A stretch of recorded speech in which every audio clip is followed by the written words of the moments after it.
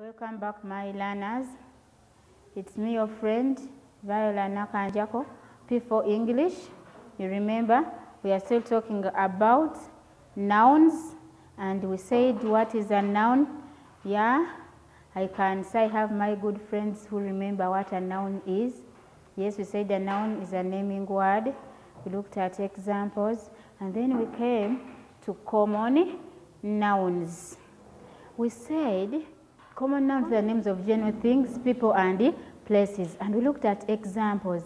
And then we looked at that. We said that common nouns are made in plural and then singular. We looked at very many of them, of which I will not go back. For those people who are following, I know you followed and you got to know how each noun changed. Now, still today, we are looking at the compound nouns. But compound nouns are still common nouns. Yeah, so we say they are still common nouns, but we call them compound. Why? This is the reason. We say these are nouns made up of more than one word. Compound nouns are made up of more than one word. That means two and then three and more. Those are what we call compound nouns. And these compound nouns are in two categories. We have compound nouns of two words. Compound nouns of two words. Yeah, when we are making compound nouns of two words in plural, in most cases, we put the last noun plural, or we make the last noun plural. How do we form compound nouns? I can say they're made up of two nouns. It can be two nouns or can be two words. For example, when I say blackboard, that means there is a black color and then there is a board. When you join them together, that's when you're going to get a blackboard. Now, when we are making a blackboard plural, black is not a noun. Black is an adjective. Now, the noun is board. What are we going to do? We are going to say blackboards. Now, when you join black and board, it becomes one noun and it will be blackboards. Yeah, it is very interesting to form compound nouns. Now we have then chair. Most of you, your daddies have chairs. This is the chair, but you rest the hand this side and then you rest the hand this side. That is what you call the armchair. So when you are making it plural, it is going to be armchairs. Then we come to post office. Yeah, post is a verb. Yes, then office is a place. Now when you join it together, it becomes a compound noun. It will be post office, a place where we go to post our letters, our telegrams, and others. So here we shall say, when we join the two, we make a post office. Then in plural, it will be post offices. You see that we are making the last noun plural. Then when we come here, tooth, then brush. You get a teeth, then a brush. Tooth, brush. When we come to its plural, we shall say toothbrushes. Now, remember we said those nouns that end with sound sh, we are going to add es. Now when you come to tooth, brush, sh, then we say toothbrushes. Then and others, goalpost, it will come for goalposts. Bedroom, for bedrooms. Mousetrap, here mousetrap. We are making the last noun plural. I don't expect someone to make the first noun plural. We are making the last noun plural. So it will come to mouse traps. Then classroom, classrooms. Then girl guide. You know girl guides? Yes. Then it comes for girl guides. Now, we are saying compound nouns of two words. We are making the last noun plural. But we have exceptions. For example, passer by. When you say passer, Now this is a noun, but by is not a noun. What is going to happen to this one here now? Since pasa is not a noun, since by is not a noun, now we are going to make the last noun plural, and it's going to be passers by. Then here, man servant. Man servant. This one is also very interesting. Man servant. Man, then servant. Here what happens? We make both of them plural. That's why we said there are exceptions. Here we make the last noun, it is usual. But when we come here, we are making both nouns plural. We are going to say men, then servants. Another one here, it will be woman servant, where we are going to say women, then servants. Women servants. We make both of them plural. Good. Now, we have compound nouns of 3 words. Remember we said a compound noun is made up of more than one word. Now, we look at the compound nouns of 3 words. What will happen? We are going to make the first noun plural. Here, when we're talking about the 2 words, we said we are making the last noun plural. But now, we come to those ones of 3 words. There are very many. Here, when I list just some of them. But there are very many. For example, we have sister-in-law. Sister-in-law. What will happen? This law is not a noun. Here we are having in. That means we are making sister plural. So we are going to say sisters-in-law. Sisters-in-law. We come to head of state. Each state is 1. So when they join, each head is leading 1 state. Each head is leading 1 state. So what are we going to say? We are going to say heads of state.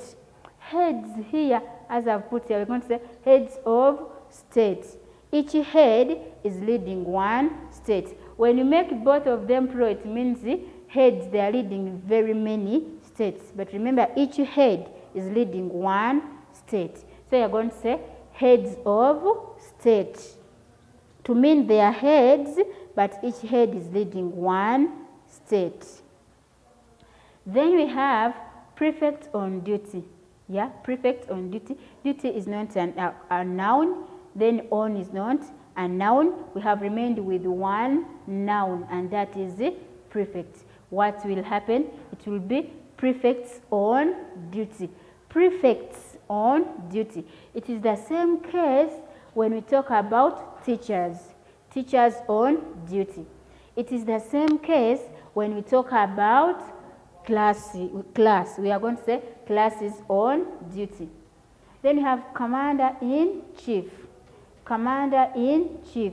This one is the one who leads the army, the top. And the commander-in-chief in Uganda is our president. Is the commander-in-chief. So, is leading the army, and what will happen? We are going to say commanders-in-chief. Commanders-in-chief.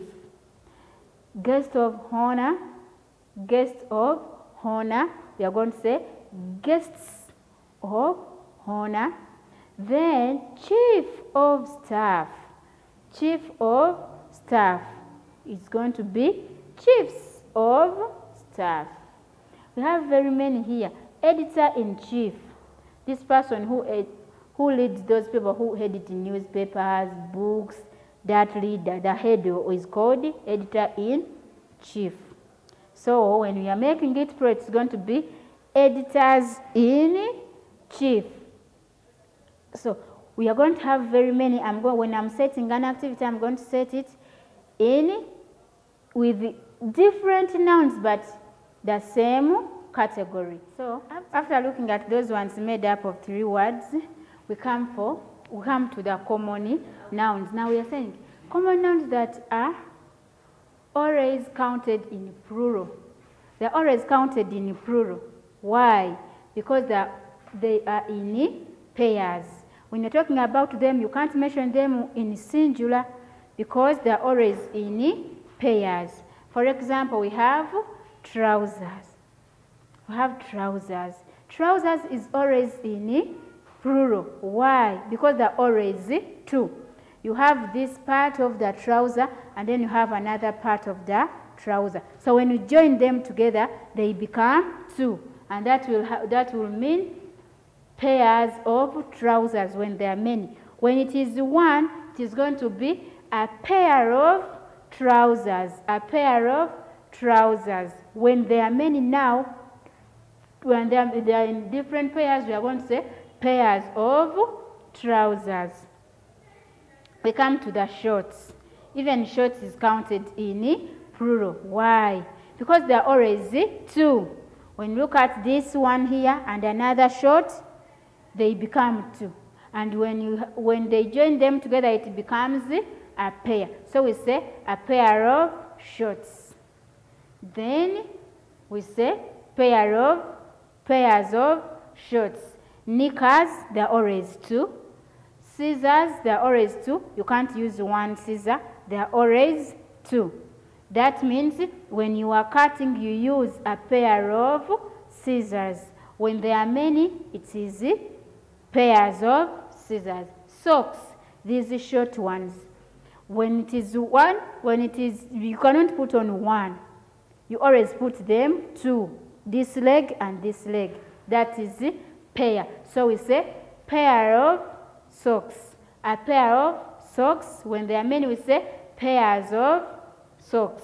Stockings. Now stockings, these are the long ones you put on your school uniform. Those are the stockings. Now when they are, you can't put on one. That means they are always in pair. We have binoculars.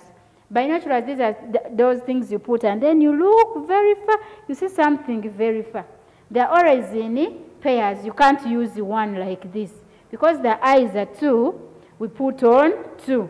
So we say binoculars. A pair of binoculars or pairs of binoculars. We have compasses. This one you use to draw things in your books, to draw the geometry. That is the compass. It is not one, there are always two. One which points and then this one which will have to draw. That is the compass. It is a pair of compass and then pairs of compasses. Pants. Boys, the ones you put on, they are pants. They are always two. Then you have tongs. These ones which pick. You go, you pick meat, you pick what? Tongs. They are always two, it is not one. They are always counted in pairs. Then we have dividers. That one which demarcates. That instrument that is always in your set, but it demarcates. It is pointed both sides. When you are drawing a line, you measure on your ruler, and then you put in your book, you demarcate, and then you put a line. It is also always used in geometry. So it is also two. They are not always one. They are always two. So we say pair of dividers. Shoes. Your shoes. It is always a pair. We can't put on one shoe. We always put on two shoes. That means we put on a pair. Then when you come to sandals and many others, when you see that something is counted in two, that means that is a pair. We cannot mention them in singular. When you want to mention them in singular, you say a pair of shoes, a pair of sandals. Yeah, so that is what we call common nouns. We have looked at common nouns and we said we have different categories of nouns. So today we have looked at common nouns and we have completed the common nouns. So we're going to get an activity. You do the activity very well in your books because you have learned, and it's going to be a simple one. You do it very well and then we shall have to see it and I will have to comment on it. Thank you very much. Stay safe.